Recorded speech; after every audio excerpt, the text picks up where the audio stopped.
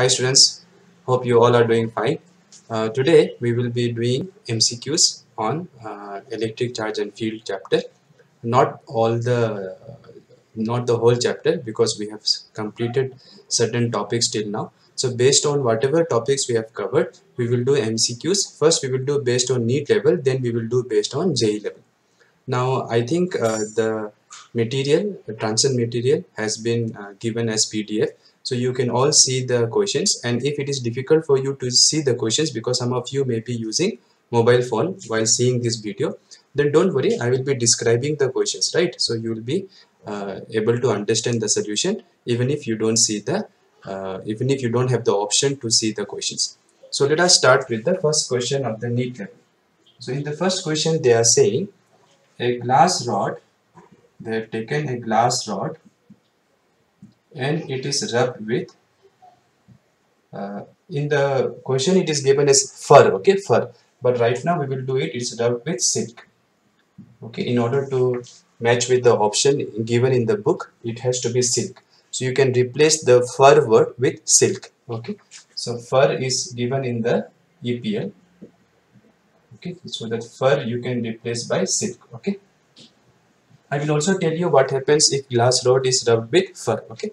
So first let us understand what happens when glass rod is rubbed with silk. Okay.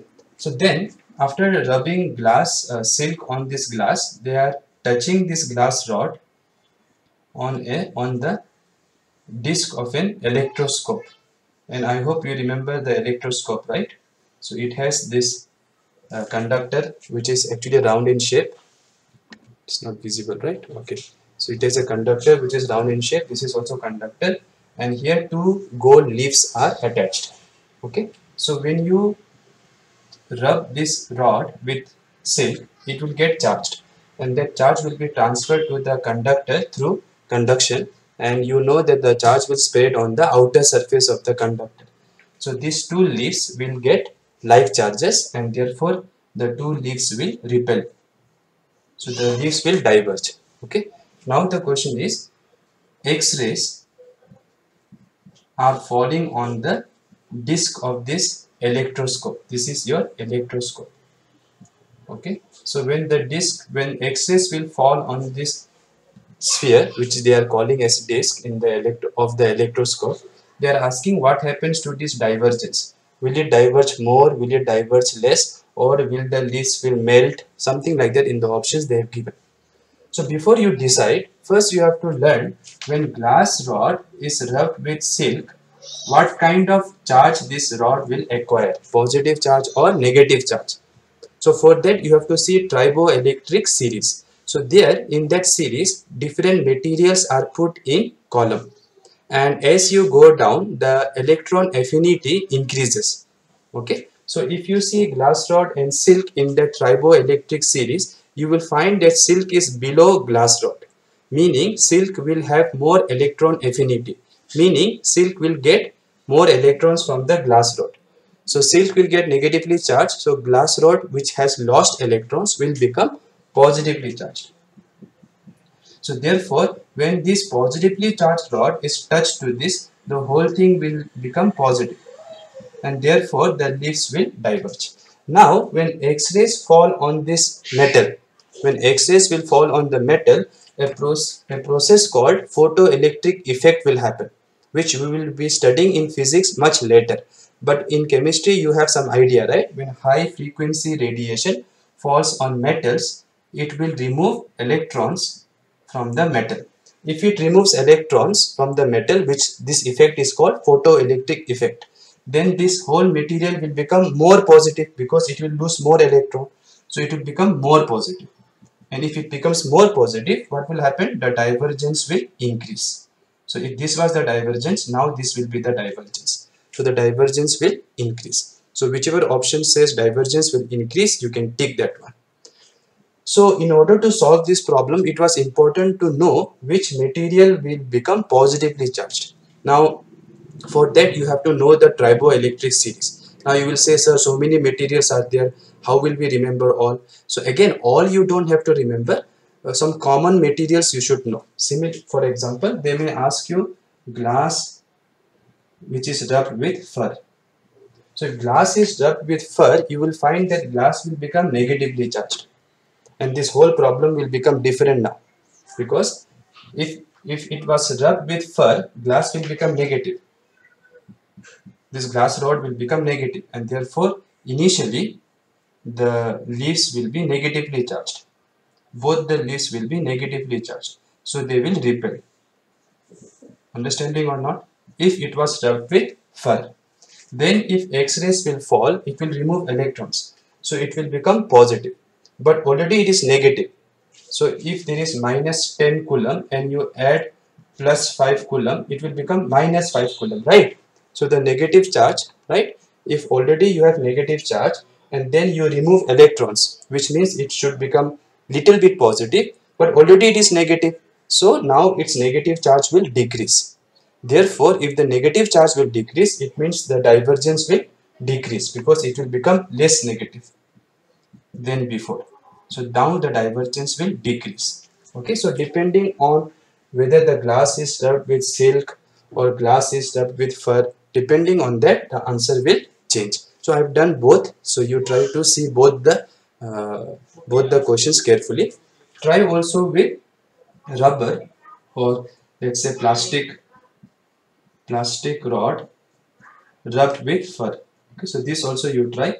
Again, you have to know some few common materials. All materials, of course, it is not possible for you to remember, but some common materials you should know. Okay, now before we do question number 2 of the material, I just remembered that yesterday when I was doing that pentagon problem. Okay, when I was doing that pentagon problem, so I gave you a pentagon like this, right? I gave you a pentagon like this, and here is somewhere the centroid or the center. Okay, and then the side was A, and I took this also A. This also A I took, which is wrong, students. Okay, because if this is A, this is A, this is A, then this will become what? Equilateral triangle. And if it is equilateral triangle, this angle will be 60 degree. If this is 60, this is 60, this is 60, this is 60, this is 60, then the whole angle will be how much? 60 plus 60 plus 60 plus how many 60s are there? 5. So 5 into 60 will be 300 degrees. But for full circle, it should be 360 degree, not 300 degree. If it was hexagon, then these triangles will be equilateral triangle. So that small mistake I have done. Actually, it is not small. Okay, it is a big mistake. So thank you to the student who has seen carefully that this angle is actually not 60 degree. So if this is A, this cannot be A. This cannot be A. So what you can do is, in order for that question to be correct, you can treat this as A. So if this is A, this is also A, this is also A, this is also A, this is also A. But this cannot be A. Okay. So what if in exam, let us say, they say this is A and you want to know this R. Then how will you do? Because see, now this angle will be how much? So this angle will be 360 degree divided by 5, because there are 5 angles, 1, 2, 3, 4, 5. So the whole 360 degree is divided by 5 equal angles, right? So it will be 5 7s are 35, 2 carry, right? 1 carry, 5 2s are 10. So 72 degree it will be. So once you know this is 72 degree, then what you can do, you can draw a perpendicular like this here. Then this side will be A by 2, because this is A, no, this is A. So half will be how much? A by 2. So this will be A by 2. So you will have this line, this perpendicular line, and this is A by 2.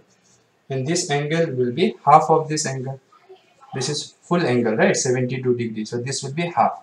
So this will be half of 72, will be 36 degree. Okay, and this side we want, no, this side, R. So from here you can write sine 36 degree equals to, opposite is A by 2 and this side is 90 degree, right? So this is R, right? Hypotenuse is R. So what will be your R? Equals to A by 2 sine 36 degree. So you can clearly see, if this is A, this cannot be A. So this has to be different from this side. So if this is A, this is A by 2 sine 36 degree. So that small change you have to do in that previous video. Okay. So I hope you got the point. So do not think that if it is a regular pentagon, then this angle is 60 degree, which I did the mistake of, because the diagram which I made, it looked like, equilateral triangle, and I was trying to do little fast. So be careful. Don't do very fast also. Have presence of mind while solving problem. Now we will go for question number 2. Okay. Question number 2 is talking about a very important, interesting question. This question has come in KVPY also. Okay.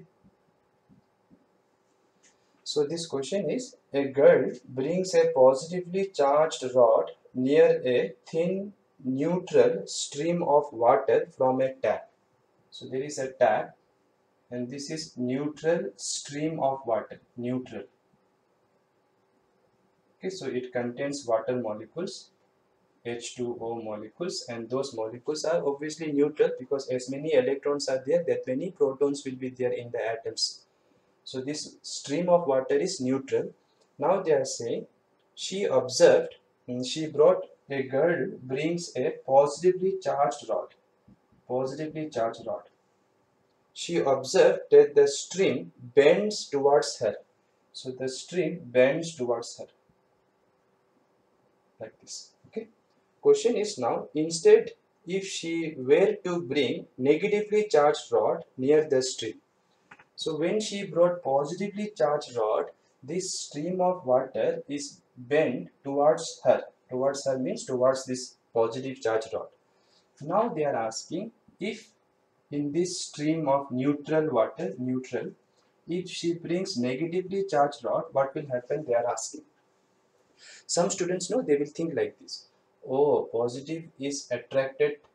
Sorry, this water is attracted towards positive, so they think the water is negative, because we already know negative and positive attract. So when they say the water is attracted to positive, they think water is negative. And if this water is negative, then this negative will be repelled by negative. So they will think water will go this way. It will be deflected away from her. But students, they have mentioned the water is neutral. So how is neutral object attracted to positive charged object? Already we have studied in theory. It is charging by induction, right? So what will happen here? What actually happens is this plus charge will attract all the negative charges in the molecules this side, negative charges, and therefore the other side will become positive. And since negative is nearer to the positive, attraction will be more, and that's why the neutral stream of water is attracted to this positive charge. So when you bring negative charged object, negative charged of rod or whatever object, to this neutral stream of water, neutral, okay, then what will happen? This negative charged rod will repel the negative charges in the molecules, will repel. So negative charges will be collected this side. This side will become positive. And now you can see positive charge is near to negative charge, so attraction will be more than repulsion. So the water will be again attracted. And already we have studied this. Neutral objects are always attracted to positive charge also, negative charge also, through a process called induction. So the answer is the stream will be, it will bend in the same direction. Whatever was the previous direction, it will be same direction. So option A. Okay, simple question. Let us see question number 3 now. Okay, so question number 3 says, three charges are placed as shown in the figure. So there is a figure. This is x-axis, this is y-axis. Okay, three charges are there. At the origin, there is charge minus q1, and here there is charge plus q2. This distance is given as b, and another charge is here minus q3, and the distance is given as a, and this angle is given theta. They want components of force on minus q1. So they want components of force on minus q1. Okay. So for that, before we continue, you need to know something that you have studied in first view. If this is x-axis and this is y-axis, okay, and if I have a vector here a bar, then that a bar will have two components, okay, ax and here ay. You can write ay here also, okay, here also, anywhere you can write, okay. So then you write this component vector form will be ax I cap. Okay, multiply the magnitude with the unit vector along x-axis, which is I cap. Then this vector will be ay j cap. Multiply ay, this is the magnitude, with unit vector along y-axis, which is j cap. Then if you add this vector and this vector, you will get this a bar, which is your triangle law, right? This vector plus this vector is this vector. See, ax is not the vector. Ax is only the magnitude of the component along x-axis. Multiply the component with I cap. Multiply the magnitude with I cap. Then you will get the vector. Already we have discussed these things, okay? So they want force on this in this form they want. This is in components. This is the x component, this is the y component. So let us see what are the forces on this minus q1. So you can see, students, minus q1 is surrounded by these two charges, right? So minus q1 will be attracted to plus q2. So this is force on minus q1, matlab q1 by q2, right? Similarly, this minus q1 will be repelled by minus q3. So it will be along this line. So repelled. So this force will be F13. F13. Okay, this is I am calling F12. Now, the first force is already along x-axis, right? So no need to take its component because it is already along x-axis. The first force F12 bar, if I write, how do you write? Magnitude into unit vector. What is the magnitude of this force? It is given by Coulomb's law. 1 by 4 pi epsilon naught, magnitude of the charges. Don't write the minus sign. Q1, Q2 divided by distance between them is B square, and since it is along x-axis, which unit vector is along x-axis? I cap. So this is the first force on minus q1 by plus q2. Let us now find force on this third one. But this is not along x-axis, right? So it will have x component also, y component also. So first let us see the components. So you can see the force F13, which is force on minus q1 by minus q3, is somewhere here like this, right? This is your F13. So clearly it will have two components, one here and one here, right? Now which is cos and which is sine? To know that you need to know angle here. So this is theta, so opposite side also will be theta, right? So if that is theta, meaning this is theta, right? So this will be your edge. This is your adjacent side for this angle, right? So this will be cos F13 cos theta, and this will be F13 sin theta. See, students, if this was theta, like if they have given this theta in exam, then this will be theta. If this was given, this will be theta. Then this will be cos. But now this is theta, so this will be cos component.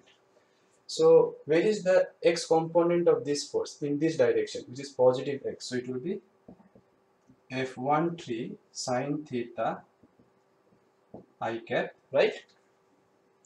And this force is along negative y-axis, so it will be plus F13 cos theta. Since it is along negative y-axis, I should write minus j cap, because j cap is in this direction. So unit vector in this direction will be minus j cap, okay? So which I can write here minus, right? So I hope you understood why this is minus, because this component is along negative y-axis, okay? So now, what is F13? F13 is the magnitude of the force, so that will be written from Coulomb's law. 1 by 4 pi epsilon naught. F13 is force between minus q1 and minus q3. So magnitude of the charges is q1, q3.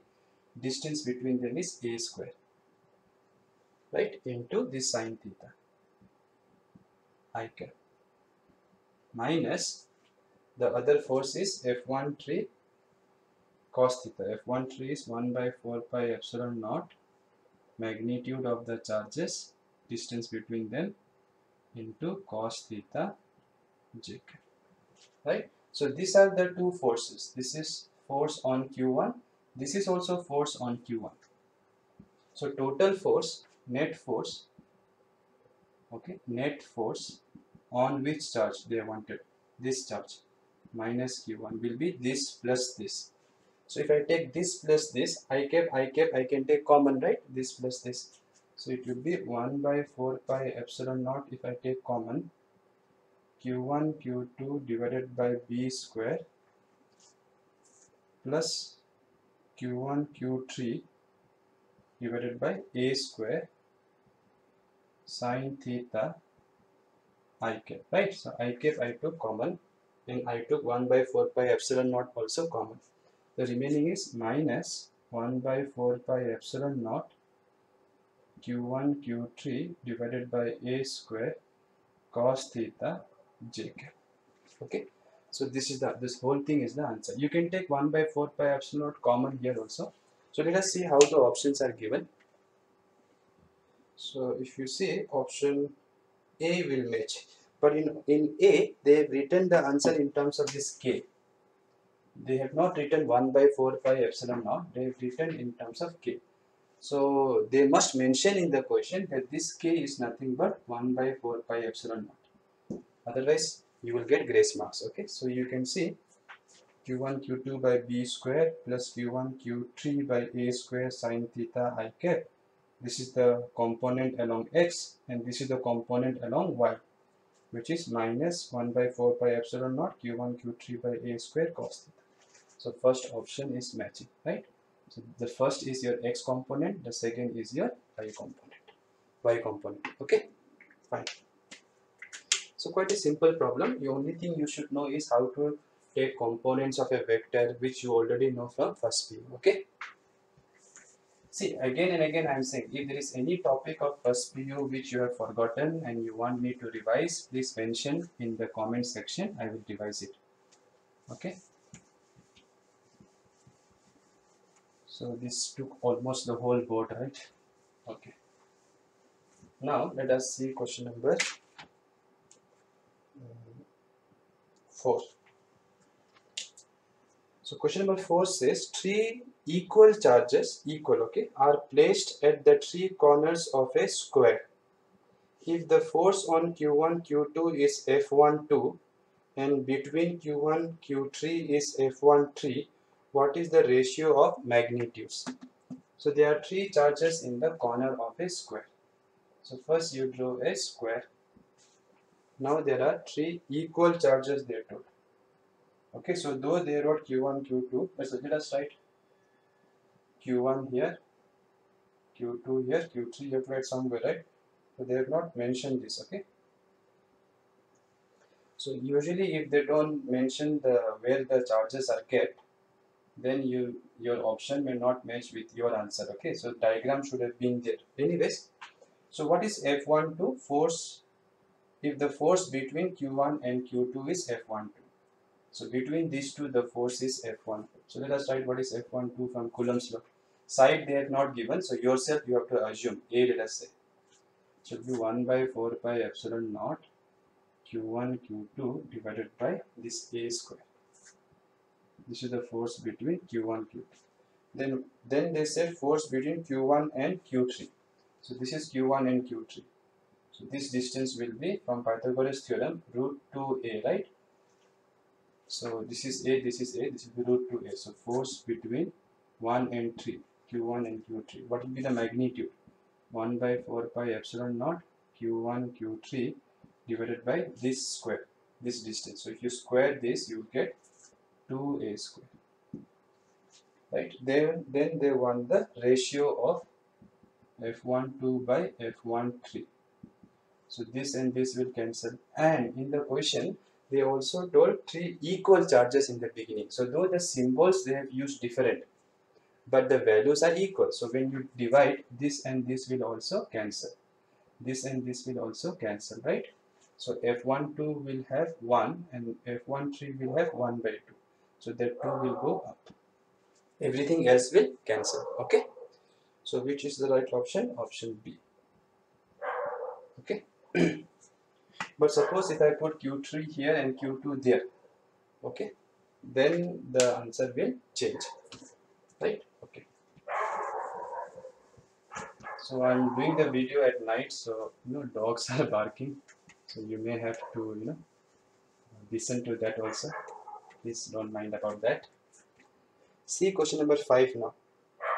Force of attraction between 2 point charges Q and minus Q separated by d meter is Fe.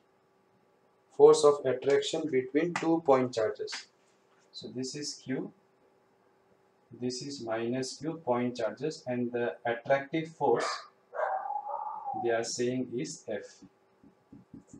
So formula you can write if you want, 1 by 4 pi epsilon naught Q by R square, magnitude. Okay, so don't write the sign. And R is this distance. Now they are saying when these charges are placed, the same charges are placed on two identical spheres, okay, and the radius of the spheres is 0.3 d,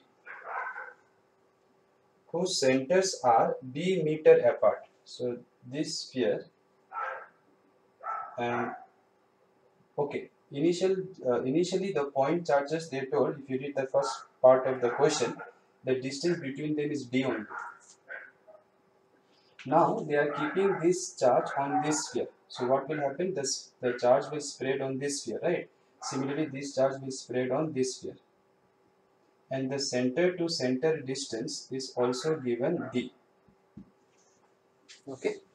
So now they are asking the force of attraction between them. Whatever, this is also positive. See, this is positive, this is negative. Here also they will attract. Question is, the force of attraction will be greater than this Fe. This is given in the question, Fe. So will it be greater than Fe, less than Fe, equal to Fe, or option C and D are same? So that is not possible. So they should have given fourth option as uh, the information is not enough to decide like that. Okay. Now they told the radius is 0.3d. So this is 0.3d. This is 0.3d. That means the radius, this d, is r by 0.3. That means it is 10 by 3. That means this whole thing will come much 3.3 r approximately. That means this distance is not very large. Basically this part is saying this distance is not very large. And already I have told you, if the distance is not very large, then these charges on this sphere and these charges on this sphere will interact. And if they interact, what will happen? See, some of you may be thinking, this whole charge if I concentrate at the center and whole charge if I concentrate at the center, then the force between these two spheres will be exactly same as this only, 1 by 4 pi epsilon naught q by from center to center. But since the distance between them is not very large, there will be induction between them. So this plus will attract, so the minus will, see, if the minus was uniformly distributed and the plus was also uniformly distributed. Okay, if the minus was uniformly distributed and plus was also uniformly distributed like this, then you can assume the center of charge of this will be here itself and the center of this charge also will be here. Then the formula for attraction between these two spheres will match with this. But since the distance is very close, this will interact with this. That means this is plus, this is minus. So what will happen? Attraction will happen, right? So the minus charges will be concentrated more here than here. And the plus charges will be concentrated more here than here. Which means the center of the charge, just like center of the mass, right? It will be shifted towards wherever more mass is there. So center of this distribution of charge, positive charge, will be somewhere here. And the center of the negative charge, because more negative charge is this side, so the center of this negative charge will be somewhere here. So now if you see, the distance between the centers of the charges is not d, but it is, let us say d dash, which is less than d. Okay, so this distance is now less than d, this d. And if distance is less, what will be force? More, because it is inversely. So the force now between these two, if I say this attraction is Fe dash, this attractive force is Fe dash, then Fe dash will be greater than Fe. Similar question I have already solved. Okay, so this is like a revision actually.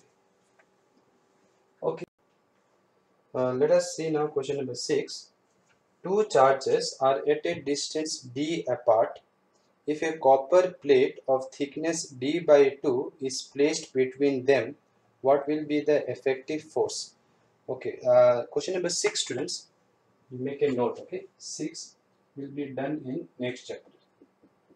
Next chapter. Okay, the reason is how electric field is affected by metals, that we will study only in the next chapter. Okay, so I know the question by mistake has come in this chapter, but this question can be done only once you know how electric field gets affected when you put metals in between charges. Okay, so for the time being you can skip this question, and don't worry, I'll be doing it once we finish electrostatics of conductor. If you see the next chapter in EPL, you will find a topic called electrostatics of conductors. Okay, so that time we will be doing question number 6. Question number 7, you see now. A charge small q is placed at the center of the line joining two equal charges. The system of the three charges will be in equilibrium if small q is equal to, this we have done yesterday. Okay, so it is minus q by 4, option B.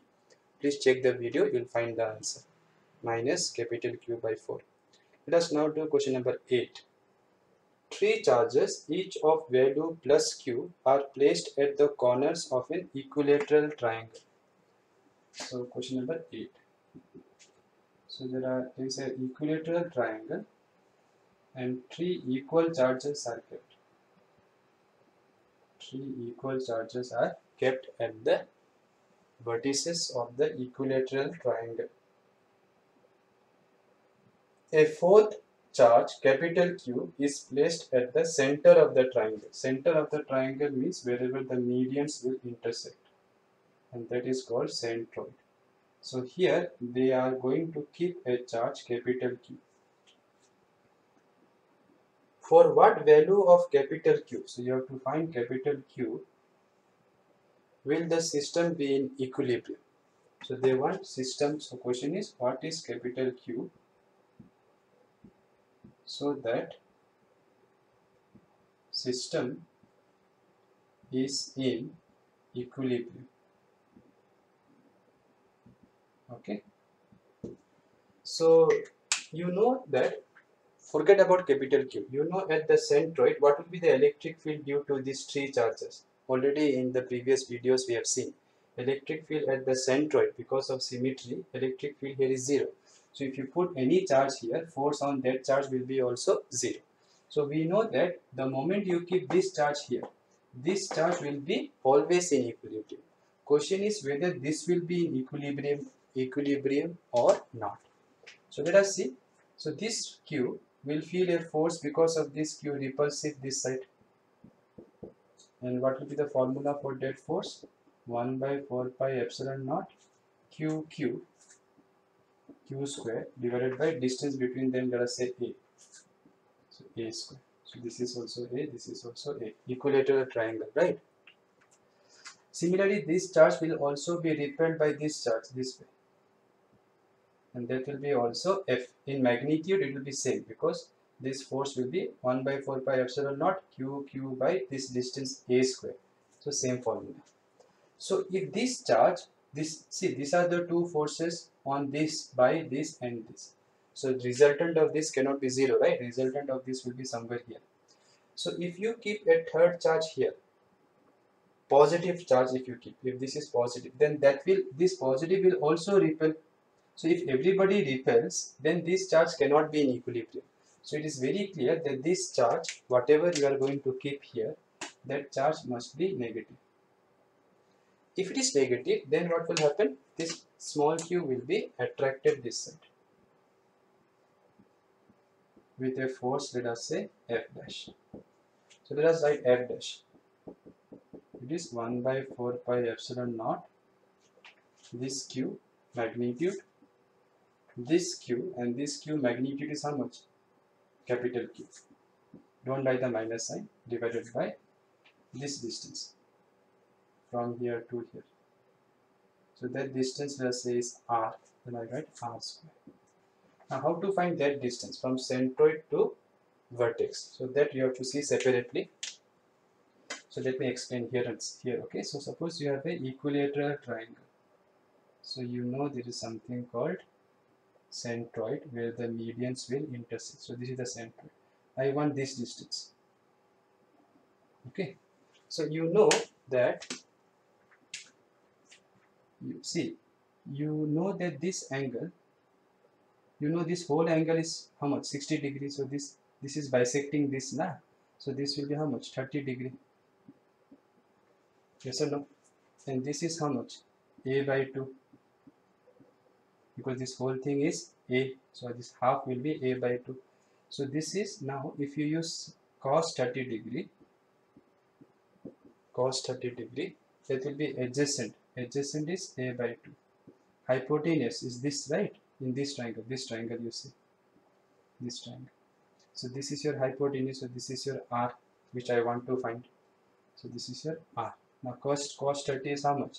Cos 30 is root 3 by 2. Right? Right? So your R will be, if you 2 will cancel, right? So this A by 2 I can write A by 2 R also. So this 2 and this 2 will cancel. So R will be A by root 3. Okay, I hope it is visible. So R is, this R is A by root 3. Just remember that this angle is 30 degree because this whole angle is 60 degree, and this line will bisect this angle because it has to meet, this line has to reach the midpoint of this side. Okay, so we know that this small r is A by root 3. So memorize this. Distance between centroid and corner of a equilateral triangle is A by root 3. Okay, fine. So once you know small r is A by root 3, so in place of this small r I can write A by root 3. Okay, so here I can write A by root 3. So A by root 3 square. So what will be your F dash now? So F dash will be 1 by 4 pi epsilon naught QQ by A square, and root 3 square will be 3, that will go up. So till now what I have done, I have found the force between small q and small q, and this is force between small q and minus capital Q. So there are 3 forces. Right now you want the total force to be 0, remember. That means the resultant of these two, that will be here. Yes or no? And that resultant Fr will be how much? Root of this F square plus F square plus 2FF. Angle between those two forces is 60 degree because this is 60 degree. So cos 60 degree is half. You know this formula, right? Already I have discussed. So 2 will cancel. This is cos 60 degree. So this will come root 3f. So this resultant is how much now I have understood. F and F at 60 degree, resultant will be root 3f. Now that root 3f will be bisecting this angle because these two forces are equal. And that root 3f is opposite to this f dash. So net force, so let me write here. Okay, so net force on which charge? This q, or you can choose this q or this q, doesn't matter. On q will be 0. Why you want it to be 0? Because they want the system to be in what? Equilibrium. So if the net force on this q should be 0, then it means the resultant of this force and this force, which is this, should balance this. That means f dash should be opposite to this resultant and it should be equal in magnitude, right? So F dash magnitude should be equal to this Fr magnitude. Okay. Now what is F dash? We have seen here. Sorry, F dash is here. So it is 1 by 4 pi epsilon naught 3QQ by A square, right? And what is Fr? Fr is root 3F. Root 3F, right? And what is F? We have found here. 1 by 4 pi epsilon naught Q square by A square. Right, students? So let us see what will cancel. This will cancel with this. 1Q will cancel. Okay, A square will cancel. So what is left?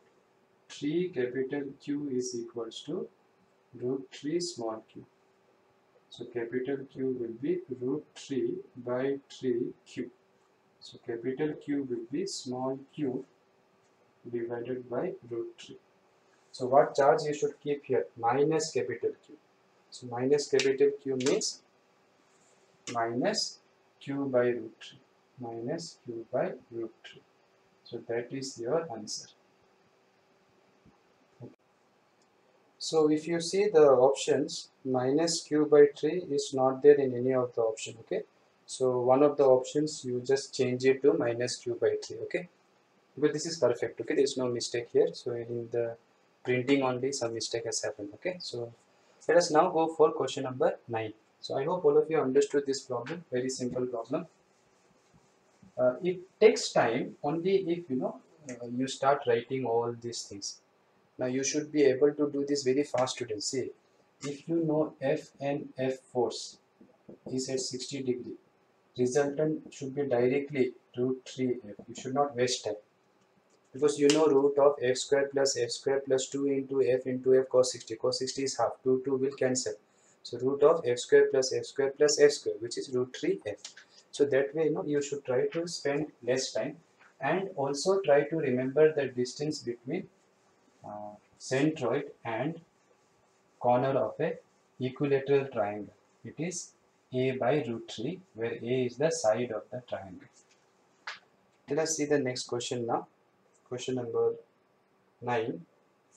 So they are saying 4 charges equal to minus q are placed at the 4 corners of a square.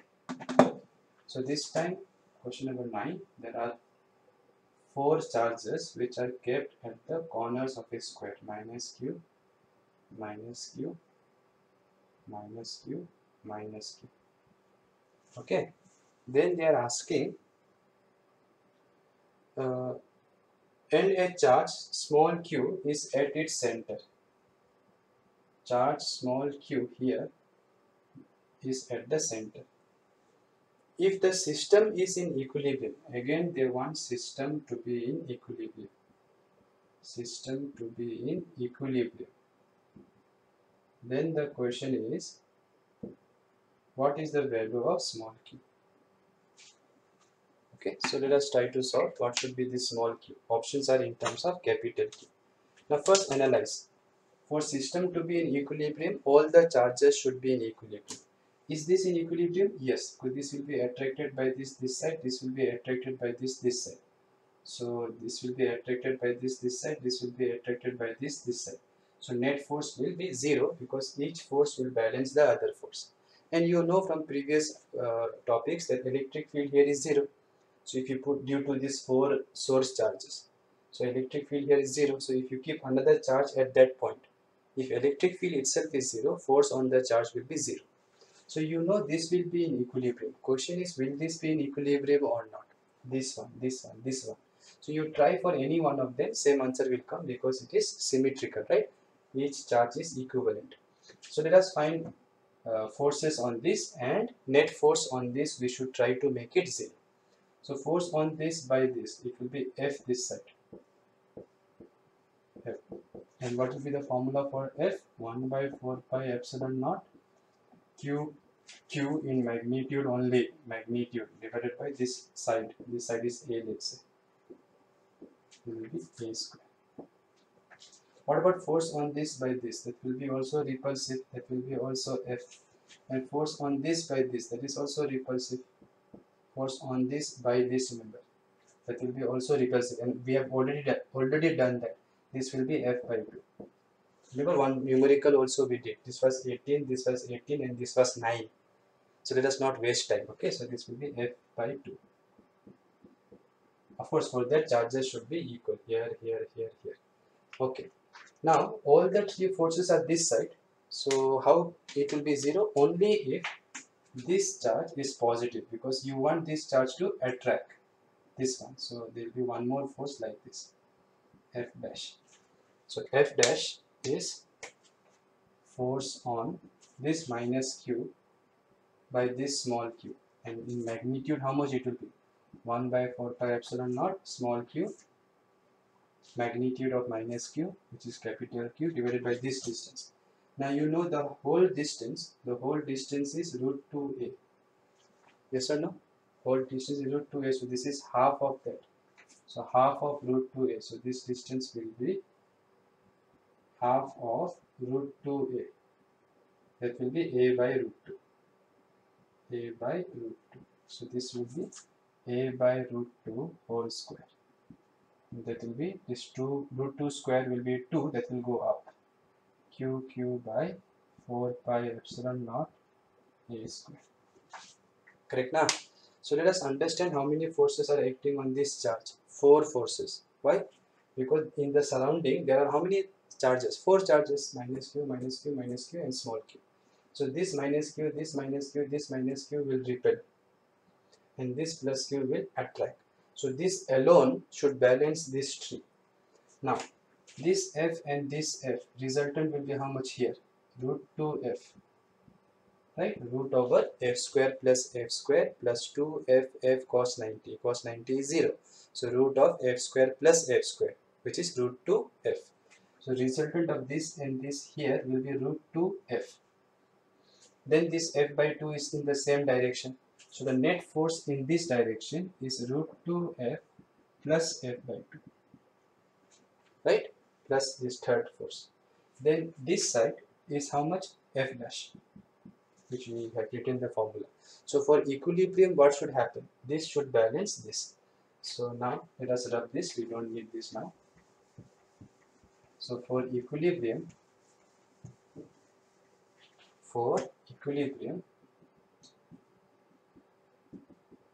net force should be 0. That means this force should be equal and opposite to this force. Opposite they are, now they should be equal in magnitude.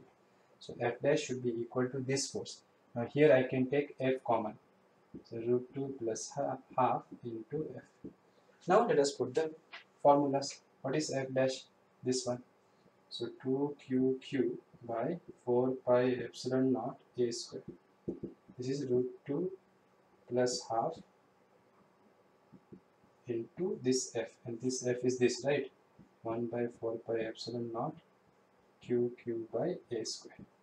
So a square cancel, 4 pi epsilon naught cancel, 1 capital Q cancel. So they wanted small q, so small q will be root 2 plus half into q, and this 2 will come down. So let's see which option will match. It has to be positive, okay? So correct, A cannot be, B, right? Yes, B will be right, because here if you take LCM, this will be 2 root 2 plus 1 into q by 2, and 2 into 2 is 4. So in the denominator you will get 4. So option B is correct. Let us see now question number 10. Okay, two identical small conducting spheres carry identical charges. If the spheres are set at certain distance apart, they repel each other with a force. So two identical spheres are there. Small they should mention, so that we can apply the formula for point charges. And at a distance r, and they repel each other with a force F they are saying. So formula will be what? QQ by R square. Why QQ? Because they contain same charge. In the question they told identical charges. Now a third small conducting sphere identical to the other two. So that another conductor they have taken third one, and this is identical to this two, matlab radius will be same. And this, but initially uncharged, so this has no charge, is then touched to one sphere and then to the other before removing it. The force between the original two spheres. So now what they are doing, they are taking this and touching here and then touching here and then removing it. And then they are asking the new force. So this concept in numericals we have done. When two identical spheres are brought in contact, the total charge will be shared equally if the spheres are identical.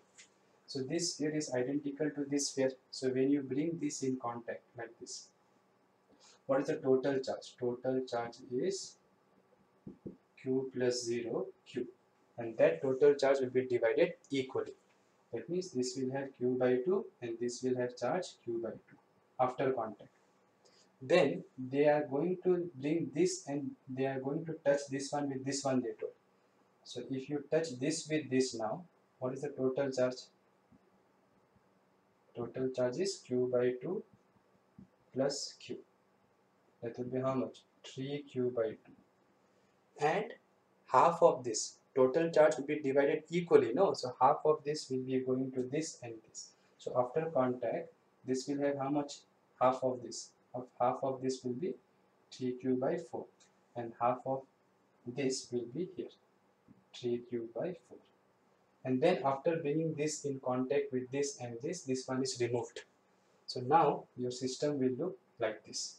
So what will be the new force they are asking? So new force will be 1 by 4 pi epsilon naught. What are the new charges? Q by 2 into 3q by 4 divided by this distance was same only, right? So r square. So look carefully. This 3 divided by 2 4 is 8 into remaining is what? 1 by 4 pi epsilon naught q by r square remaining, right? Only this part is extra, which I wrote here, 3 by 8. So this is what? This is your initial force, original force. So 3 8 times the original force. So the force will become 3 by 8 times original force. Option D. So this is how things change when you bring two spheres, identical spheres, and touch with each other. Okay, the total charge will be shared equally. Okay, so this is question number 10. Let us see now question number 11. Okay, listen carefully. So question number 11 says, in the diagram, okay, let me just adjust this for the time. Yeah. In the diagram shown, the charge plus capital Q is fixed. So there is a charge plus capital Q which is fixed. Another charge plus 2 small q is projected from a distance r from the fixed charge. So another charge is there, and at a distance r, here the charge is plus 2q. Okay, and it is projected from a distance r. So it is projected at some velocity. Minimum separation between the charges if the velocity at this moment is 1 by root 3 of velocity of projection.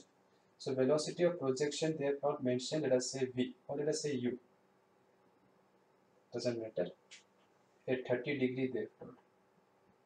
Okay, then they are asking what will be the minimum separation between the charges if the velocity at this moment means when the distance between them is minimum.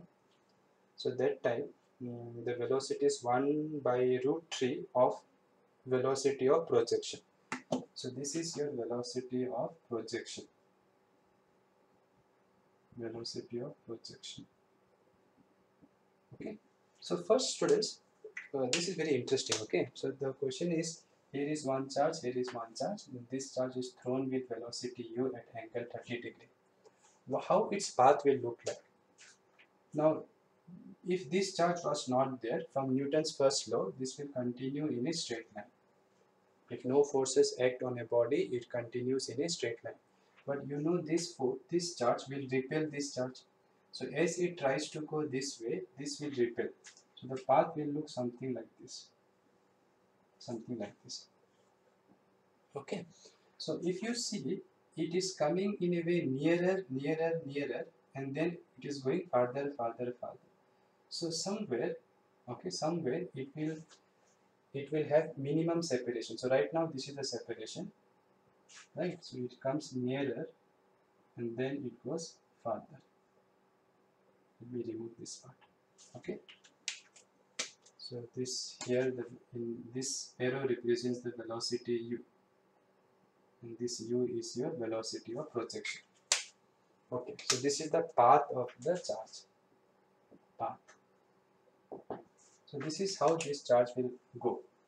You have a rough idea, right? Because it will be repelled this way, and it was already going this way. So because of inertia, it wants to go here, but force is this side, so it will go somewhere like that. Now they are asking the minimum separation.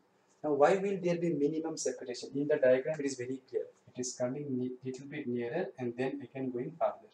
So this distance is, when this charge will reach here, this will be the distance which is less. So when it will be minimum, it is very clear, it will be minimum when the velocity vector, wherever is the velocity, that velocity vector will be perpendicular to the line joining the charges. What did I say?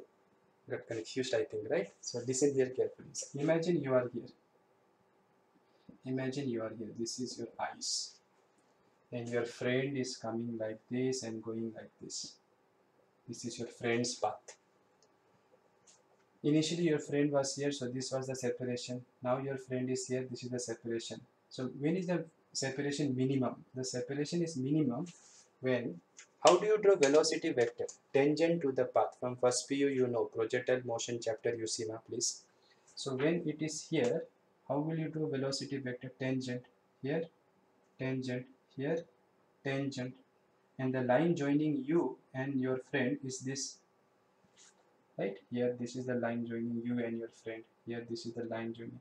So neither here nor here the velocity vector, this is velocity vector, is perpendicular to the line joining. But here you see, here when you are at minimum separation, when your friend is at minimum separation from you, that time the velocity vector is perpendicular to the line joining both of you.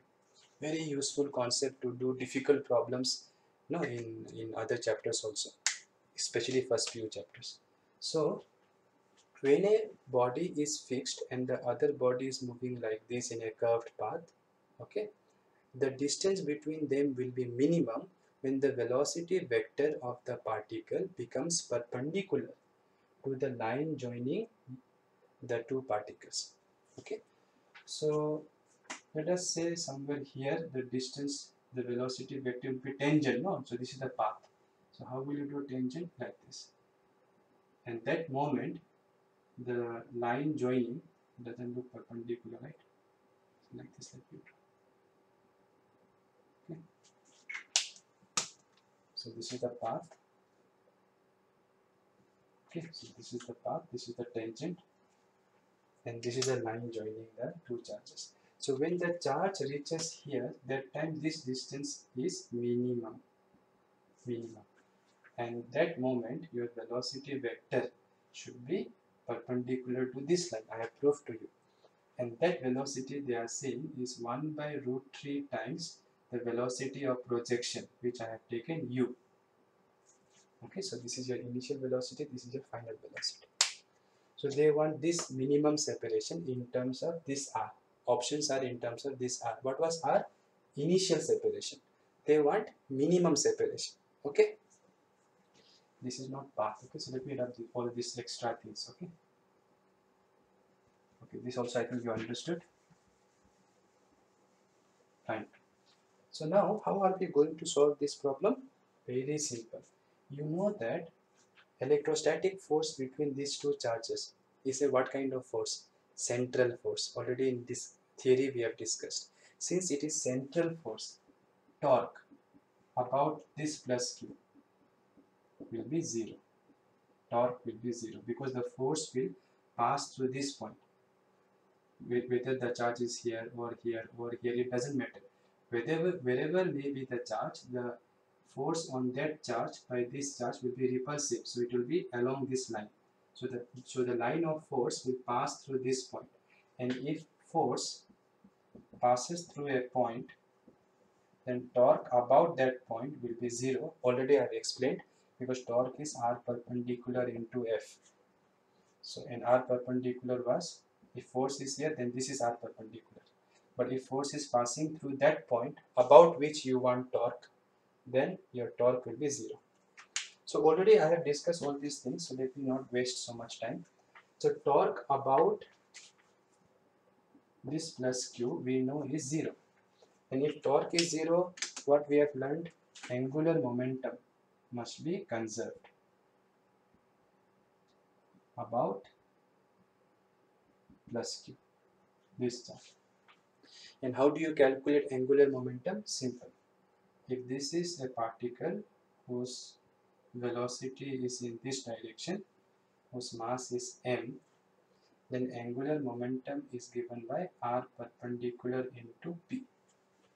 Again, like torque, whenever you calculate angular momentum, you have to calculate about a point.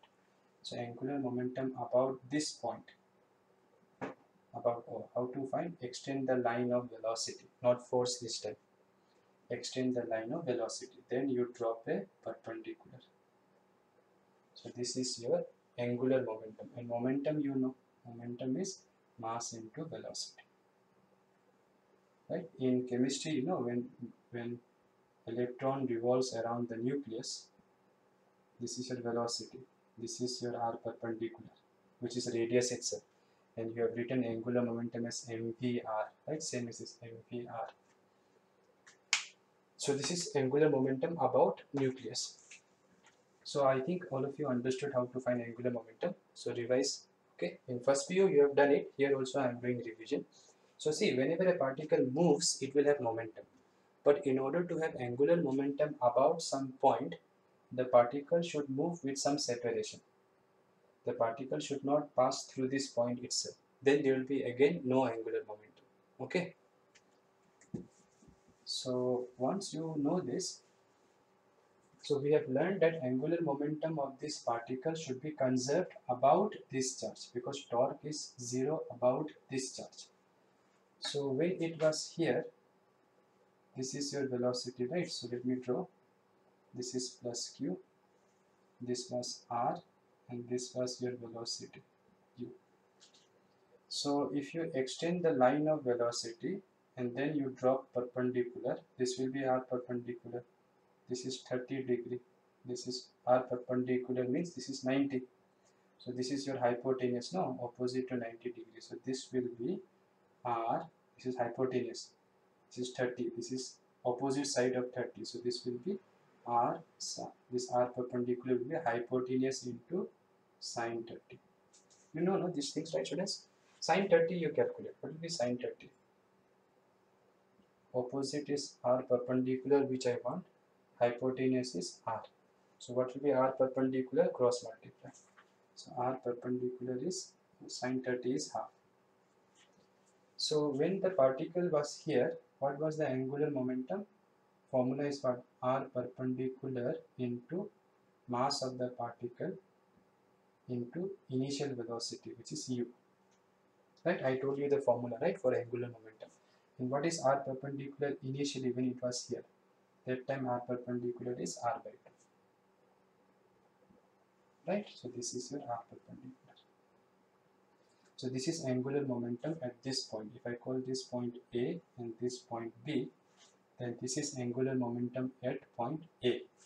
Similarly, angular momentum at point B will be how much? When it reaches here, its velocity is V, and what is R perpendicular from this point? It is this itself. This is already 90 degree, right? So here R perpendicular is R minimum, which we want, into M into V. And V is given how much in the question they told? U by root 3. Okay. So since we know electrostatic force is central force. Okay. Torque on this charge about this charge will always be 0. And if torque is 0, angular momentum should be conserved during this journey. Angular momentum is conserved means angular momentum at every point should be constant. So here angular momentum I wrote LA, here I wrote LB. This is initial point, and this is the point when the separation became what I told, minimum. And when it is here, what is your R perpendicular? Extend the line of velocity, which I did here, and then about this point I want na. So from there you drop a perpendicular to this velocity. See? So this is R perpendicular. Then you write this R perpendicular in terms of given quantity. Given quantity is this R. So this is 30 degrees. So this will be R sine 30 degree. And what is the formula for angular momentum? R perpendicular into P. Just like torque is R perpendicular into force.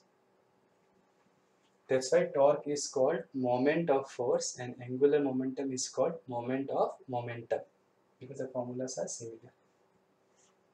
Okay, so this is your R, capital R by 2. So when it was here at point A, what was the angular momentum? R perpendicular into P. And what is P? Mass into velocity. So R perpendicular is R by 2. This is R perpendicular, which I have shown is R by 2. Here also, right? Mass into velocity. Velocity here I wrote U. Myself only, because they told velocity here is 1/3 of here. In the question they have told. So then I went for point B when it reaches here. That time this is your line of velocity, and about this point if you drop a perpendicular, this itself will be your R perpendicular when it reaches here, not here. And that is what we want. So R perpendicular into M into V here, and V here they told is 1/3 of, sorry, 1 by root 3 of initial velocity. So then let us see U and M and U will cancel. So what will be R minimum cross multiply root 3 by 2 into R. So again a very nice question. So many concepts are there, but if you are well versed in your first PU, this question will be done easily. But you need to be good in your first PU concepts. I am taking time because I am revising first PU concepts also. Okay, let us see now question number 12. Okay. So like this, no, that's why I'm saying after every few videos we must do MCQs, because once you do MCQs then you come to know that how so many concepts of first PU that you have studied are interlinked with second PU concepts.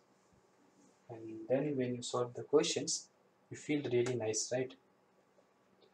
See question number now 12.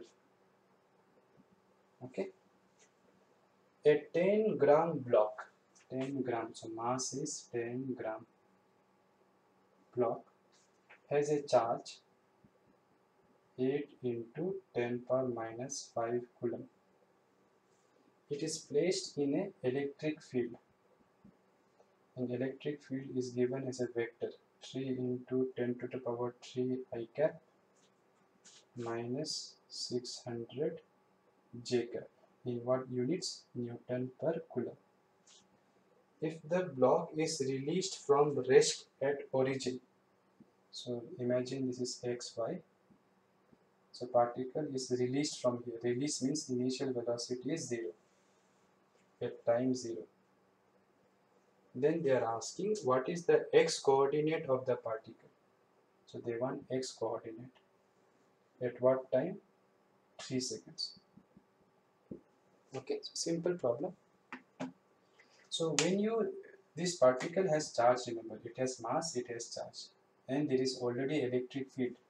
And can you tell me where is the electric field? Can I say the electric field is along x-axis? No, if it was along x-axis, only I component will be there. Here x is also there, y is also there. So electric field is, and y component is this way. So electric field is somewhere here. So it is a uniform electric field. How do I know? Because it is given as a number. It is not given as a function of time. So electric field is constant. So the moment you release this charge, it will accelerate in this direction. So after 3 seconds, it will be somewhere here maybe.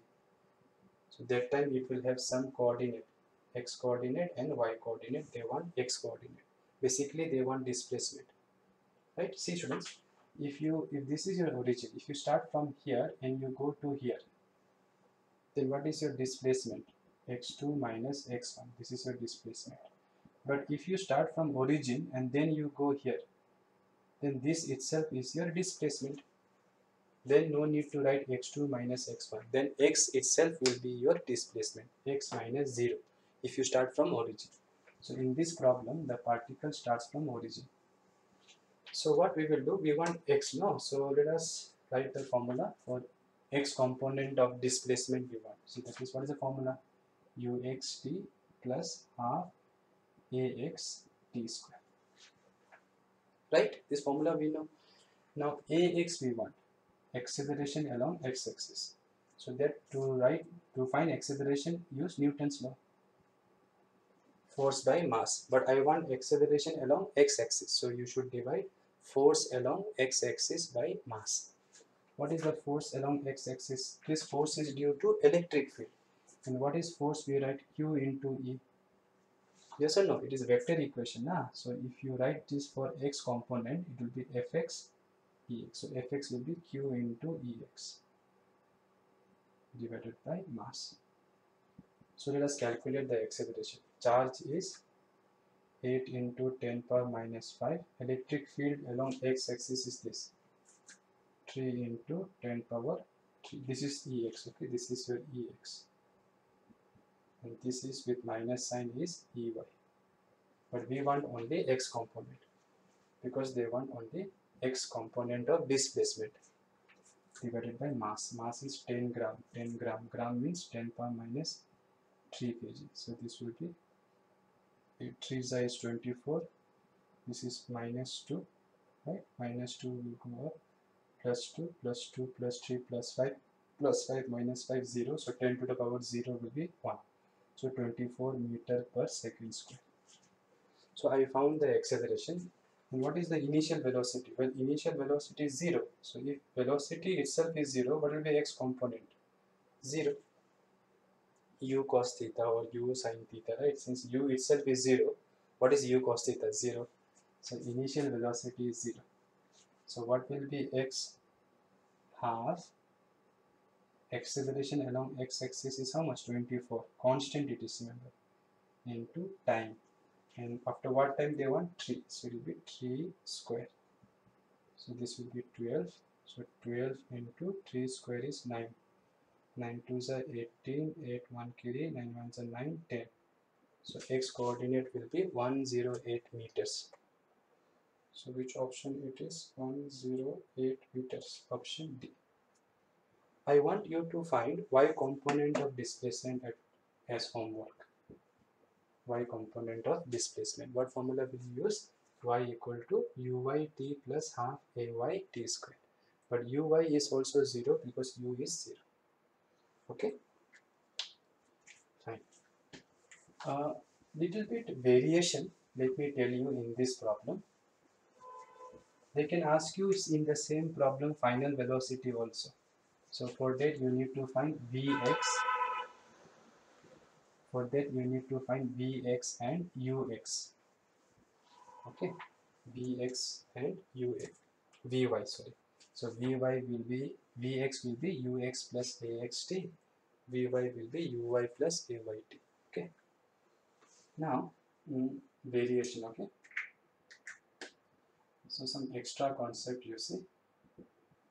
In this problem, electric field was given as a constant, but sometimes they may say electric field is like this. It is, 2t square I cap plus 2, or let's say 5t j cap. Initial velocity is 0. Okay, charge is whatever, 10 power minus 6 coulomb, mass is 10 grams, whatever it is, doesn't matter. Then I want x after t equal to 3 seconds. This initial velocity is 0. at origin. Okay, at origin. So if they give electric field like this, then students, you cannot use the standard equations S equal to ut plus half at square. That formula was derived for constant acceleration. See your EPL, open first PU EPL physics. There you see the which chapter, second chapter, motion in a straight line, and there you study about derivation of S equal to ut plus half at square. You will find that it was derived for constant acceleration, and this acceleration will not be constant because electric field is changing with time. So suppose I want x, then you are only worried along x-axis. So what is the electric field along x-axis according to this formula? 2t square. Yes or no? So if that is your electric field, what will be force along x-axis? Q into Ex. So Q is some number, right? So forget that number, Q into 2 into t square. So this is your force.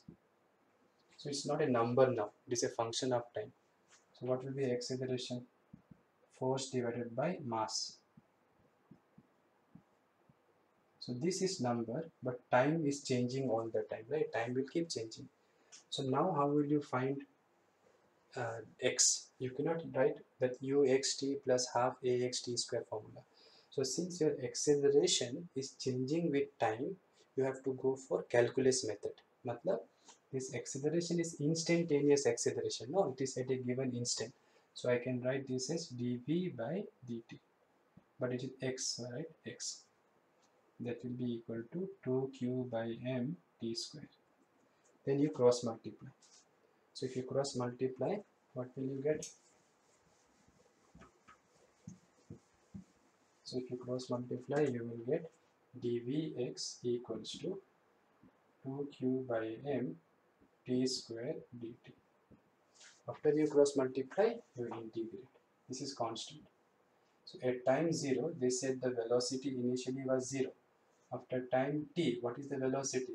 We don't know, let us write vx. This integration will give you vx, right? Integration of dx is x. So integration of dvx will be vx. Upper limit, lower limit, you substitute.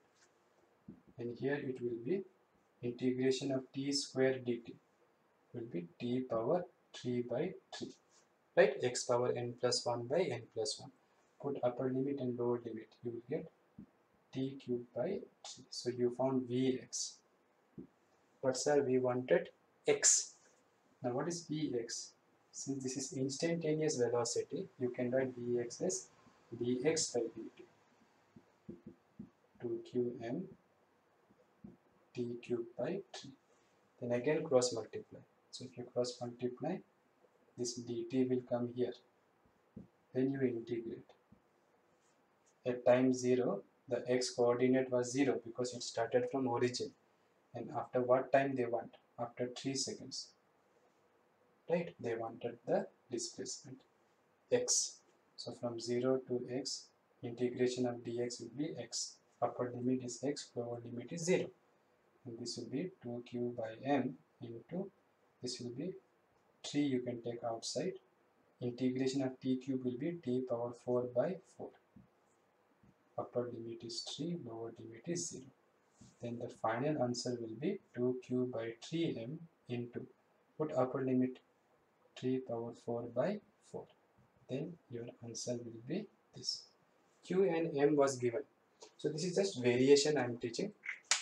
By chance, no, if electric field is not given as a constant, but if it is given as a function, then you should make use of calculus method.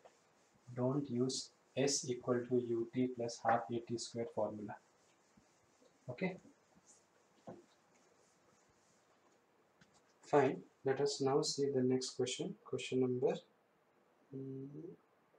13 is exactly same as question number 10. Okay, so option D we have done already. Question number 14 you see. 14 actually we did it, okay, but in a different way we did. Different way we did. 14. Two small balls each carry charge Q are suspended by insulating threads of equal length L from a hook in a elevator, like a lift. The elevator is falling freely, they are saying. Elevator is falling freely. What is the tension in each thread? So basically the question is, there are two pendulums like this,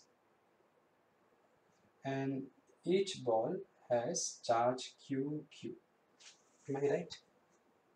Yes. Mass they have not given, but you can assume mass also same or different, doesn't matter, M1, M2, let's say. Okay. Now, the moment you put charge, they will not stay like this, right? They will repel each other, and somewhere here they will come.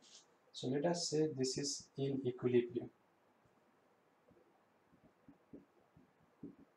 Okay, so in equilibrium, this is how they will stay. And since it is in equilibrium, net force should be 0. So there will be one force here, tension T, here mg, right? If the mass is m2, then write m2g. Let us say mass is same for the time being. So mg, and here it will be force of this on this will be Fe. One problem we did in EPL where electric field was there. That time we wrote QE, but here we have to write force between these two charges. So if this is R, then this force will be 1 by 4 pi epsilon naught QQ divided by R square. Okay. And now, how it will be in equilibrium? Already I have told you, if this angle is theta, then tan theta will be what I told you to memorize that answer. Tan theta will be Fe divided by mg. Okay, how that formula comes? I told you that this T I can break into two components. Once I break T into two components, you forget the T now. And here this is theta means this is theta. So this is T, so this will be T cos theta, T sin theta. Right? So before, how many forces were acting? Three forces. T, tension force from the wire, mg force from the earth, and electrostatic force because of the charges. But now I have broken tension into two components along y-axis and x-axis. Once you break tension into two components, now how many forces are there? Four. These two components and these two forces. Don't count tension again. See, once this is Pankaj sir, no, if you break him into two components, then you will not have the components also and him also. Either I will be there or my components will be there. So similarly, once you break the force into two components, forget about the tension now. You have broken tension into two components. So now along x-axis, see, equilibrium means what? Net force should be 0, not only along x but also along y. So along x, how it will be in equilibrium? T sin theta should balance Fe. And along y, T cos theta should balance mg. Right? And if you divide these two, T and T will cancel, sin by cos will be tan theta, and Fe by mg. So this is how the angle, this is how you can find the angle in equilibrium. But the question was, this whole thing is in a elevator. Okay, let me show you this. So the whole thing is in a elevator. Elevator. Spelling, I don't know, elevator.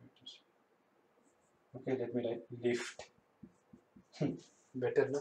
So lift. Now they are saying that lift is falling freely. Falling freely. And you know, if something falls freely, the effective gravity becomes 0. So if you are an observer inside here, then for you gravity is not there. You will not feel gravity. Okay, so one of the experiment I asked students to perform is, you take some tumbler like this, take some tumbler, put water. Okay, if you make holes here, then water will come out because gravity is pulling the water and there is no support now. If you make hole, water will come out. No, the gravity is pulling out. So you can see, yes, gravity is there, you will say. But now make holes and you allow it to fall. So during the time it is falling, you will see the water will not come out. Do, if you don't believe, check. but don't take this kind of cup, it will break. Okay, you take some plastic. So during that time it is falling freely, water in from the holes will not come out, because in that frame the gravity in a way is absent. Okay, that is because the hole and the water are falling at the same rate. So if they are falling at the same rate in that frame, you will not feel any acceleration due to gravity. So here in this frame, gravity's effective value will be 0. So this G will be 0 now in this frame. Okay. So now if G is 0, this will become infinity. And if it is infinity, what will be theta? 90 degree. This theta will be 90 degree. So if this theta is 90 degree, how will the pendulum look? So if the pendulums with charges in the box fall freely in a lift, not the, sorry, the balls are not falling, the lift is falling freely, then the angle theta will be 90. So the string will take this shape. This angle from the vertical will be 90, 90. So this is Q, this is Q. So no gravity because it is falling freely. So how will the forces balance? This electrostatic force on this by this, that will balance tension force. Tension will be equal to electrostatic force. And what will be the value of the electrostatic force? Point charges, no? 1 by 4 pi epsilon naught q divided by. The length of the pendulum was L, but I want distance between the charges. So this is also L, so it will be 2L whole square. Okay, so that will be the tension. Which is the right answer? Option C. See, the problem is easy if you do directly like this, but you have to understand, no, why it will go like this. That is because when a system falls freely, the effective gravity will be absent. Matlab, if you are in that frame, you will not feel any gravity. The effects of gravity will be absent.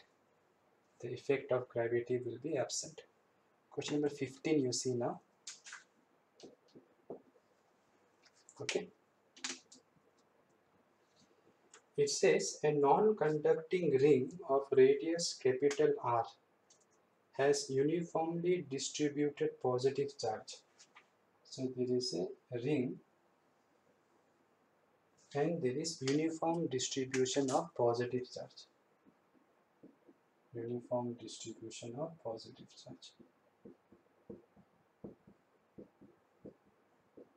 Uniformly distributed. Now they are asking a small part of the ring of length D is removed. A small part, wherever you can remove. So let us say here I remove small part. This is length is how much they told? D. So this D is they told very small than the radius of the ring. So this part is removed. Now they are asking the electric field at the center of the ring will be now how much? Okay, what will be the electric field? If you remember last class only we did this.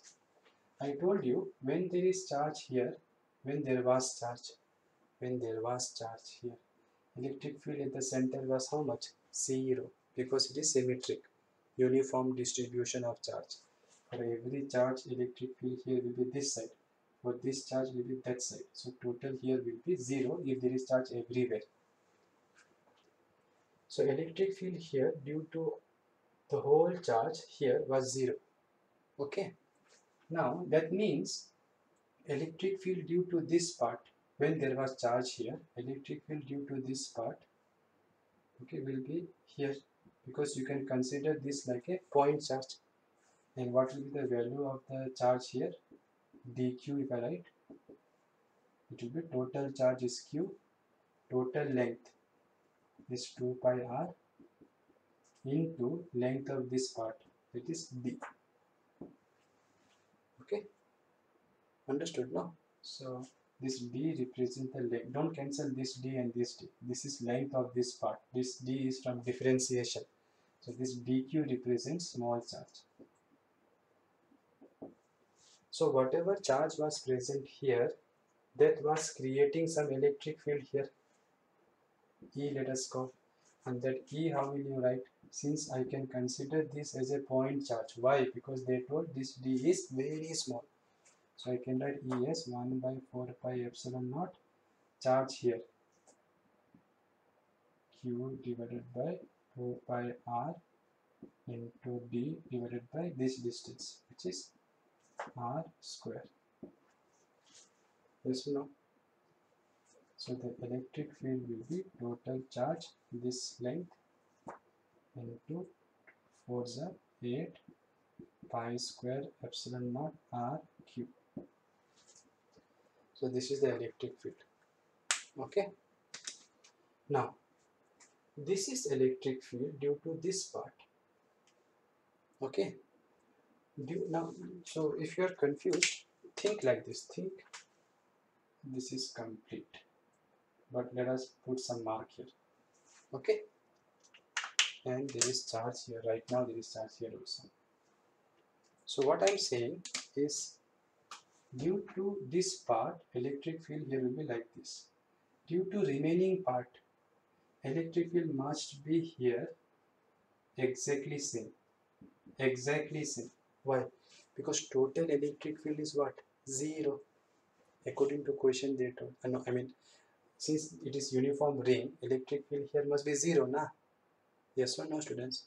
So therefore, if electric field here is 0, that means if you consider one small part, and if that part produces electric field here E, then remaining part must create opposite electric field. Otherwise, how it will be 0? Tell me. Superposition principle says what? Superposition principle. It says if there are multiple charges, electric field at any point is due to each charge, and you have to add vectorially, vector sum. So the whole distribution I can think is, the whole charge I can think as made up of this part and remaining part. So this part is so small that it will create electric field this way, and remaining part will create that way. But this one is easy to calculate. This one may not be easy because this is so many charges are there, no. But this is easy because this is due to a small part. So this one easily I can use Coulomb's law. 1 by 4 pi epsilon naught charge divided by R square. Understood? Understood? Right? Okay. Now the question was, if you cut this, what will be electric field here? Now it cannot be 0 because now since you have cut this part will not be there. So this will be your electric field. But you know this is equal and opposite to this one, and this one we have found. So electric field due to this ring with a cut will be this only, and direction will be where? Towards the cut part. So wherever you have cut, electric field will be towards that cut part. Okay. So let's see which option. So directed towards the gap. So they are calling this gap. Okay. So directed towards the gap. They are calling this gap. And proportional to, and inversely proportional to R cube. Inversely proportional to R square. Now many of you may think it is inversely proportional to R square, but here it is inversely proportional to R cube.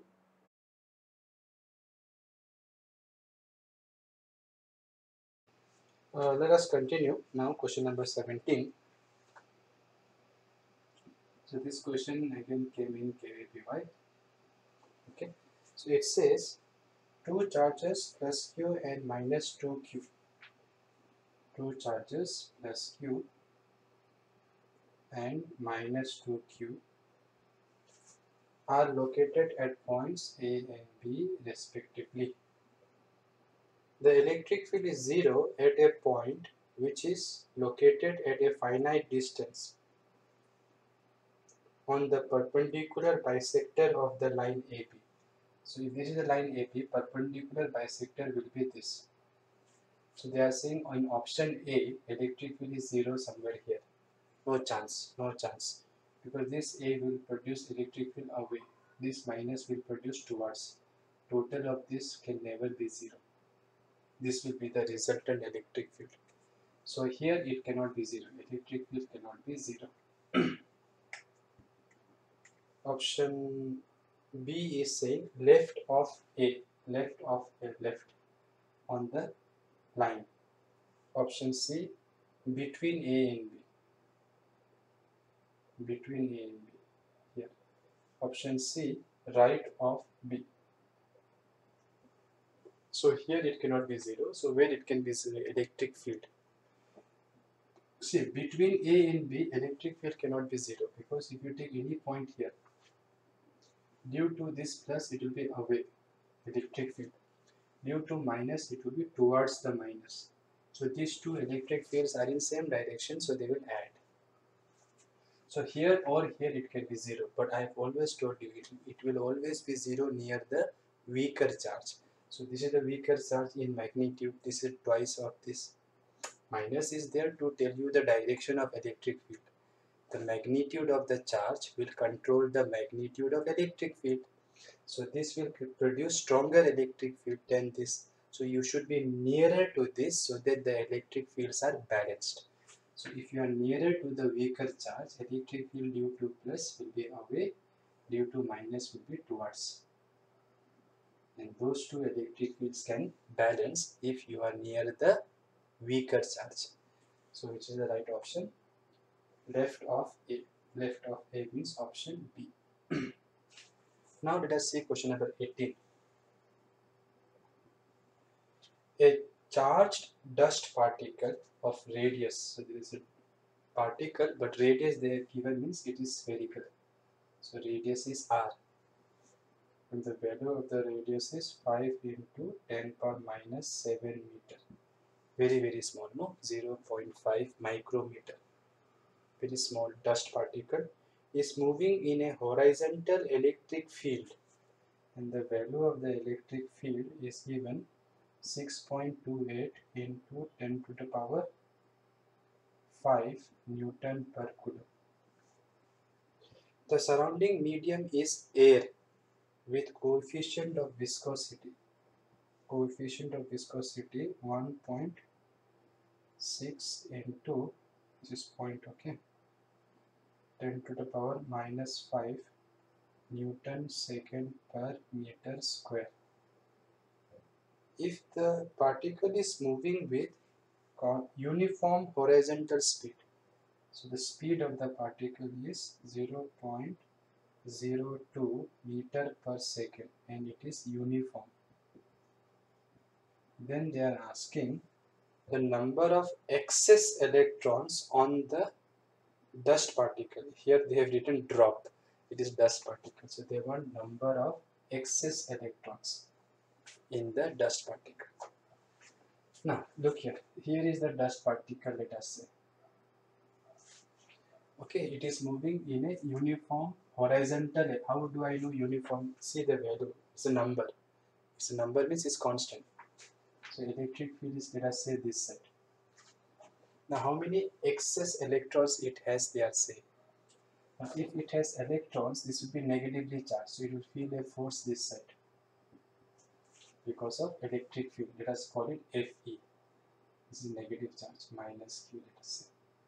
So minus Q charge in electric field will feel a force in opposite direction. So many times I have told you. Now if there is force, it will always accelerate. But the question said that it is moving with uniform velocity. Uniform velocity means acceleration is 0.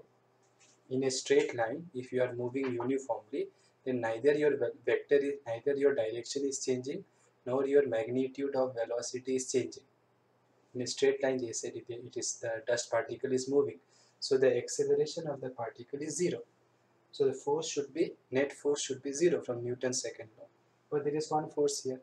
So they said the medium has viscosity. This is called coefficient of viscosity. So this dust particle, as it moves, will feel a retarding force, which is called your viscous force. Okay, so if it is moving with uniform speed, then net force should be 0. This is summation. See?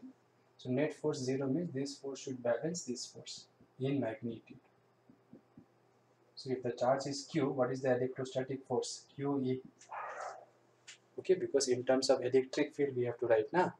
And what is viscous force for a spherical body? In first PU we have studied Stokes law. 6 pi eta RB. This is from Stokes law. So from here you can find the charge on the dust particle. And once you know the charge, you can find the number of excess electrons. Right? So you know that from here, charge on the dust particle will be 6 pi eta Rp divided by E.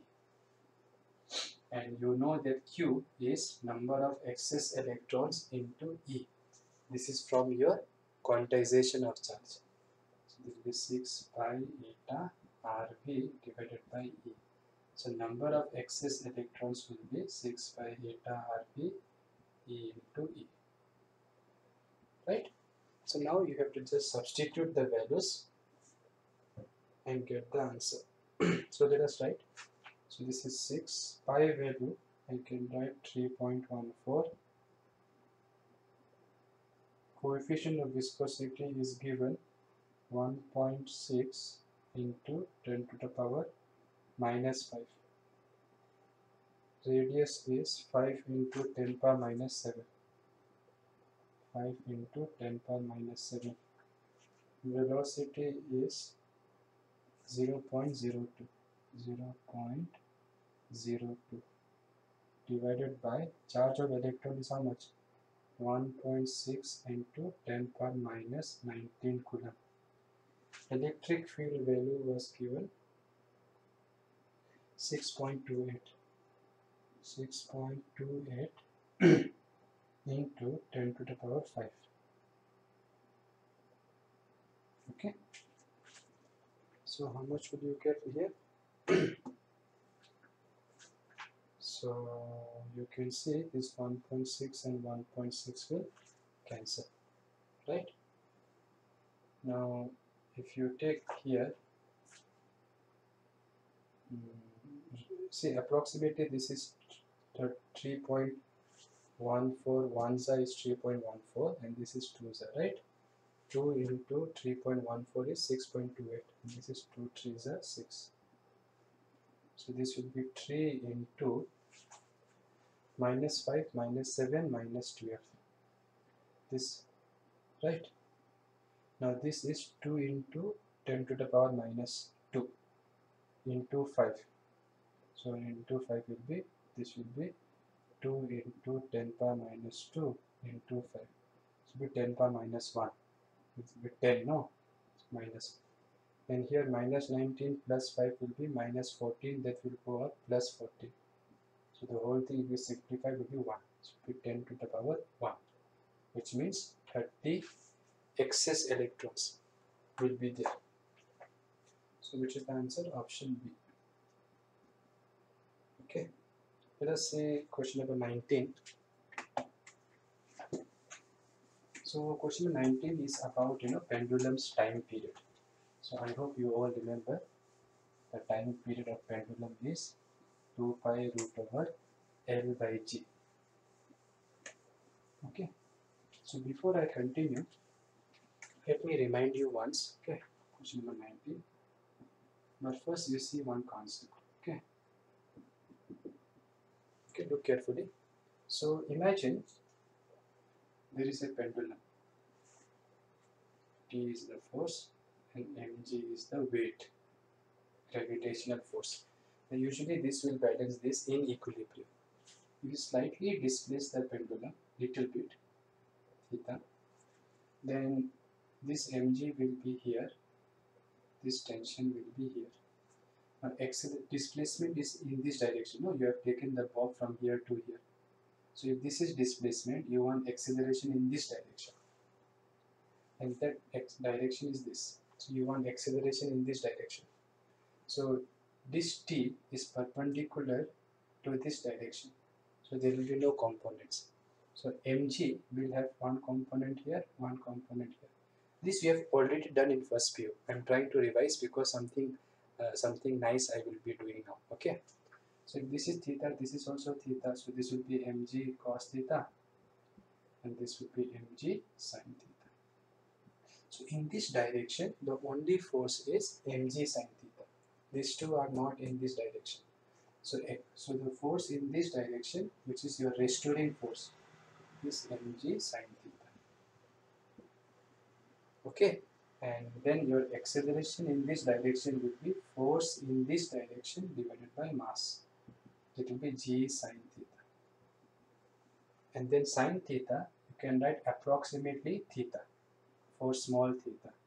So for small theta, sine of angle is approximately angle. For example, sine 0 is 0, see, best example. So sine theta can be written as theta. And you took the pendulum from here to a very small angle here. So this is your displacement x, this is your angle theta. So if you look carefully, this is like, arc of a circle. If you take a circle and you take a small part, it looks like a straight line.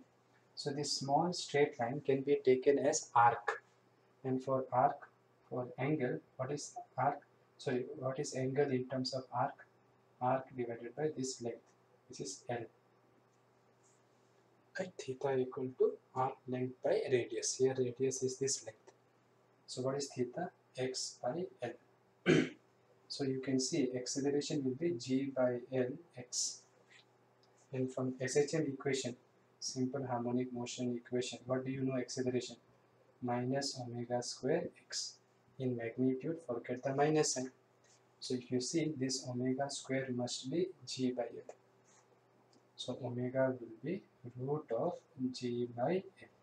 So time period is 2 pi divided by omega, root over L by g. So almost full derivation I have done. So now, why I am doing this is because suppose now I say to you that for this pendulum, time period is, what is the formula? 2 pi root over L by g.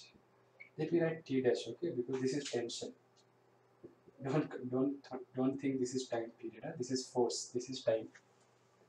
Now, let us say for same pendulum, I put charge on the pendulum, and then I apply uniform electric field downwards.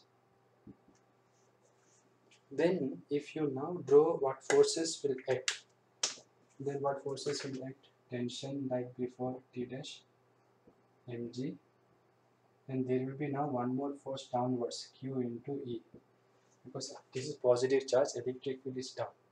So basically now I can replace the forces by tension up, and these two are together down. No, since they are in the same direction, I can write here mg plus qe. Before what was there? Mg. And here what we write? See here. Here we write g. And how do you get g? Just divide this mg by m. So you can repeat whatever derivation I did. No, you can repeat for this pendulum. But there is no point doing that, because if you use this technique, then whatever g comes here is the force mg divided by m. So here also, this is the force now. Because of electric field, this E also will come. Electrostatic force will also come. So you try to calculate G effective.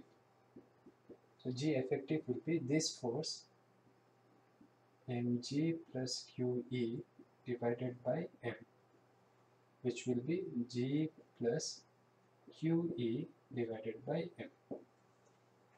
Okay, so then your time period will be, in this case, this is the case of first PU.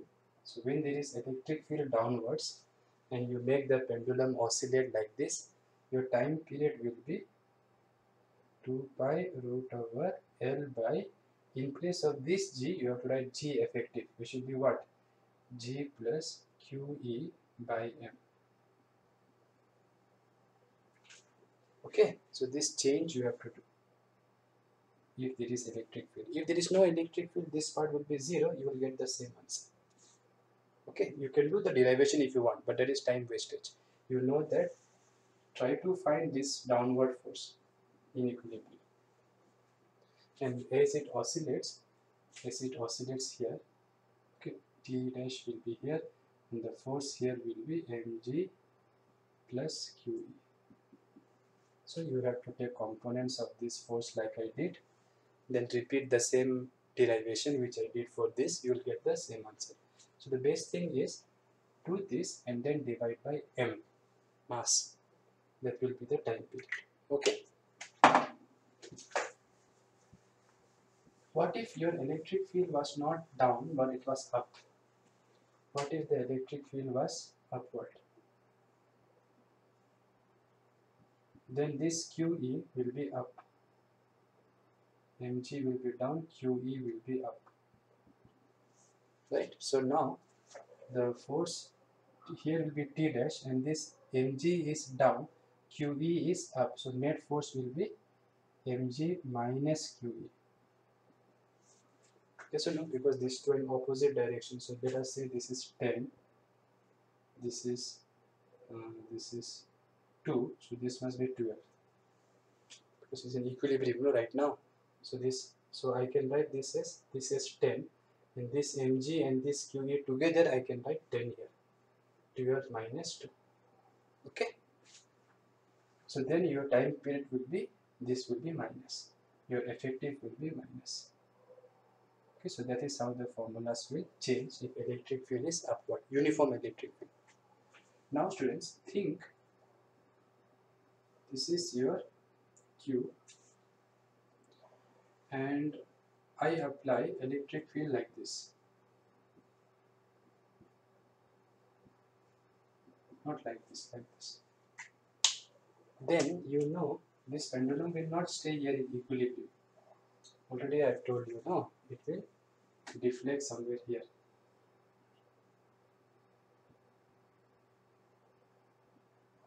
And what will be the forces if you remember? Here tension T dash, here mg, and now your QE will not be down, it will be here. Right? And then before mg and QE was in same direction. So here we wrote mg plus QE. This is for when electric field is upward. Then QE, electrostatic force, will be upward. So the force which is acting downward, which balances this tension, is what? Mg minus QE. Here you have to take neither plus nor minus, because these two are neither in same direction nor in opposite direction. So you have to take resultant of these two. So resultant of those two forces will be in this direction.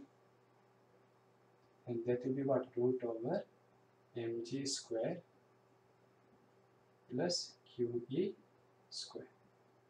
Right? It is like two vectors A and B perpendicular to each other. The resultant formula is what? Root over A square plus B square. Okay. So now you see this force is opposite to this tension. So to find G effective, what I have to do? Divide that force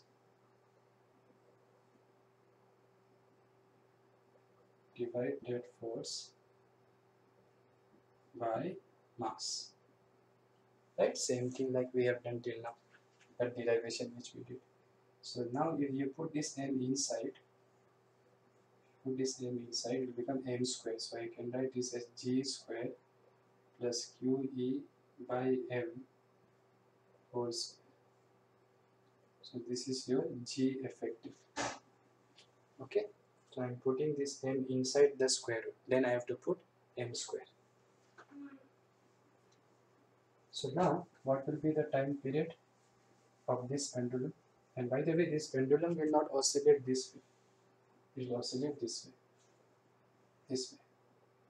Because this is the equilibrium position. Okay, it will oscillate this way. And what will be the time period? 2 pi root over L by G effective. Okay, and now in place of G effective, what you should write? Root over, this is your G effective, no? So you root over G square plus QE by M whole square. So while doing one problem, I have done three problems. Electric field in the direction of mg, electric field in the opposite direction of mg, and electric field perpendicular to the direction of mg. And all the three electric fields were uniform electric field. So if you see question number 19, it is exactly the same question. A simple pendulum has a length L, mass of the bob is m, the bob is given a charge q, the pendulum is suspended between two vertical plates of a charged parallel plate capacitor. If E is, forget about the capacitor word right now, if E is the field strength between the plates, so there are two plates like this, and there is electric field between the plates. If the plates are vertical, electric field will be horizontal like this. So they are asking what is the time period equals to. So time period in this case to find, just find the G effective. Okay, so find which force is balancing the tension in equilibrium and then divide that force by mass. Okay, so I will stop the problem. I will, sorry, stop the class for today. But before I stop, let me give you one question to think. Okay, so imagine I have a pendulum like this. Okay, and it has a charge Q, mass is M, length is L, and now when it oscillates, it has a time period 2 pi root over L by G. We all know this, right? But suppose I ask you what is the time period of this same pendulum when I keep here another charge Q here. It is not a uniform electric field. So what will be the time period in this case? Options are greater than T, less than T, equal to T. Last option you know, right? Data is insufficient. So this T dash, the time period of the pendulum when you keep charge at the point of suspension. This is also called point of suspension. Okay. So next class we will be doing JE level. So please revise. MCQs will become more interesting provided you remember the formulae and the concepts. So before you really start solving more and more MCQs, try to be very strong in the subject. So try to remember what is electric field, how to find force between point charges, how to use superposition principle. Okay, so all those things you try to think carefully and then see how I am solving the problem. Practice more number of times, and with practice students you will become expert. See, there's nothing called God gifted and all. Sachin Tendulkar, people say, has he's God gifted and all, but nobody knows how much practice he has done to be the best in his time. So when you keep practicing something which you like, which you love, then with time automatically you become very good, and then other people start thinking that, oh, you are God gifted like that. Understood or not? So if my voice is not very good, if I sing, everybody will laugh. But if I keep doing riyas after riyas means practice for singing, I keep doing, then I can sing very nicely. Understood or not? So that much time and passion you have to give. Then you can also be very, very good in solving MCQ problems. Okay, thank you. See you next class.